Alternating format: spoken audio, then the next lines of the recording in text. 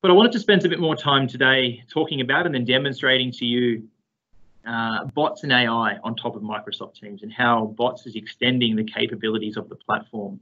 Many of you may have heard of this solution, the UNSW solution. Dr. David Kellerman from the School of Mechanical Engineering has been working with us quite closely and Microsoft over the last 2 to 3 years. And ultimately, he has built a teaching and learning solution, and QBot is a big part of that. I just wanted to show this slide for context first, because it's not something that's happened overnight. David and his vision started quite early in 2017, and he's been quite clear about that ever since. And that's been to really create a learning community of 500 students in one place. And as you can see from this slide, it's been incremental improvements, iterations that have been made to the platform that started just with vanilla out-of-the-box Teams for communication and collaboration with students. It's obviously extended right up to the end of that piece now. We're in 2020, and he's doing a lot of advanced functionality like obviously bots, but also AI, leveraging machine learning to auto-mark exam papers that are visual diagrams, building custom study packs for students, personalized dashboards that have been implemented so students can see how they're comparing with other students. So this is all on the Teams platform, but it's been a journey to get to that point. What has really made this is a success has been David's commitment to the project and ultimately him seeing that through as part of his vision. So we'll jump into it and have a look at this in a minute. We'll focus on QBot as part of the teaching and learning solution. But just to set the scene, this solution is front-ended through Teams. So there's integration with learning management system that the university is using, Moodle, and there are up to 20 Microsoft services that are actually being leveraged in the background. So you'll see QBot today. David is running his lectures, streaming them through Stream. He's obviously got collaboration happening within Teams. He's using OneNote, PowerPoint, many other services as well. But for the student, Teams is the front end to all of that collaboration happening in the back end. Before I jump in, the last slide I wanted to show you just for context is this slide here.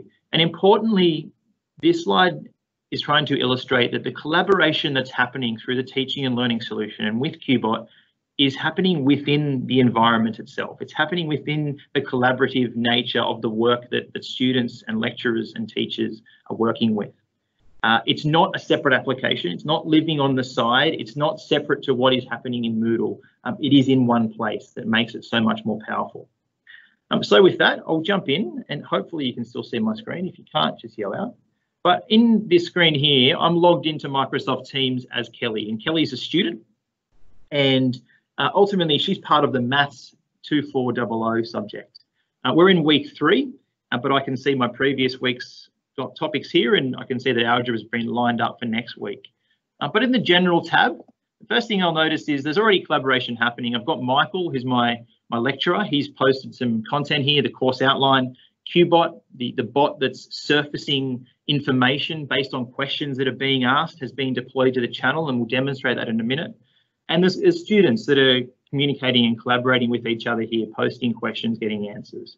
But we're in week 3, so I'm going to hop into the probability theory topic. That's our topic for this week. And the first thing you'll notice here are there are already questions being asked. And the first thing that I want to demonstrate is how QBot works. So QBot is a bot service, and we call QBot when we want to ask it a question. And what we're trying to do here is get an instant answer to a question that has hopefully been answered before. So I'm going to ask a question here of QBot, who created probability? So I'm interested in knowing who actually came up with this theory. And in this case, QBot's going to go to its database and look to see if that information has been searched for, that question's been asked before. If it has been asked, it's going to return me an answer. If it hasn't been asked, if it's a new question, it's then going to tag my demonstrator. So in this case here, it's returned me a question. It has already been asked. It's a question that's already been asked. And you can see the question's been returned with an answer, a branch of mathematics concerned with the analysis of random phenomena. Actually, that doesn't answer my question. That's not correct. So I've got 2 options here. This is helpful, which marks as a correct answer, or tag a demonstrator, which actually will tag my demonstrator and mention this is not the correct answer to my question. And can you please go and fix this question? So as I do that, my demonstrator's name's Andrew, and Andrew is actually logged in as well. And I'll show you that in a minute. So you can see Andrew's tagged there. Now, Andrew can come in and fix that answer. But let's ask another question that QBot does have the answer to. and we'll say QBot, what is addition rule? And the same process will happen. QBot will go away, it's going to search its database and see, has this question been answered before? And if it has been answered, it's going to return me that answer. And if it obviously hasn't, it will tag my demonstrator again. So this is obviously a pretty common question you're asking when you're doing probability theory, and you can see here it's returned that question with 100% confidence rating. So that was helpful. I'm going to mark that as helpful. Give the system the feedback that this is actually the answer I was looking for as part of this question. So that's great. We've looked at two scenarios, asking questions and getting answers that are text-based. But what if these things are visually based? What if we're asking a visually based question? Now, this is where QR codes come in. Obviously, over video, it's hard to demonstrate this properly. So I'm just going to scroll up to a previous week and pick a previous question that Kelly actually submitted with her mobile phone of a diagram. And it's got a QR code on the material there so that the QBot is able to recognize exactly what question is being asked here. So once that's been loaded, you can see QBot's been called and it's recognized that, hey, I see you're working on question 1, and I can actually view that question here, get more information about it, and I can either see an answer or watch the solution. That's quite cool. So I can watch a solution here, and it's going to take me to stream.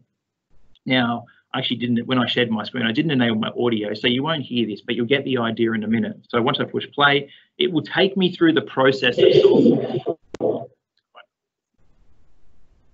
If I still need more information about that, I can actually see the answer as well. So I can be guided through that process once I click see an answer.